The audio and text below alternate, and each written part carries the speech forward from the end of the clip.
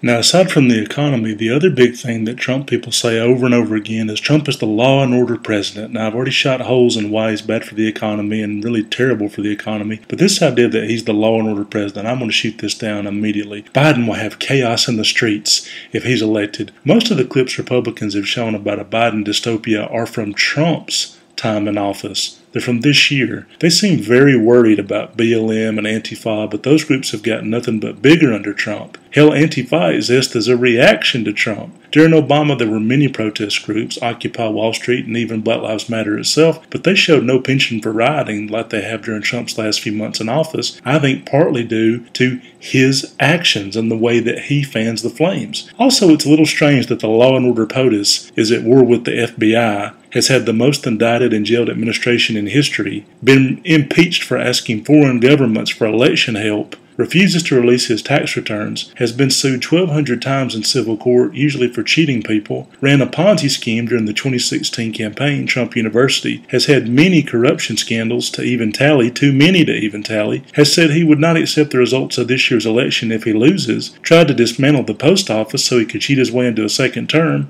constantly sucks up to or idolizes America's enemies while showing distrust of his own intelligence agencies, does not seem to actually know what the law is or does not care, thrives on chaos, bragged about obstruction of justice to Lester Holt, has encouraged his followers not to follow local laws like face masks, encourages militias, feeds off rioters or uses them for political gain, got Herman Cain killed by asking him not to wear a face mask during his Tulsa rally, has encouraged violence or vigilantes on a dozen occasions, including when he hid in the White House bunker while a fucking mob almost tore apart the gates of the White House, and may very well attempt to start a civil war when he loses re-election. This week alone, there's stories that he's going to try to rig the Electoral College in his favor. There is no reason to vote for Trump.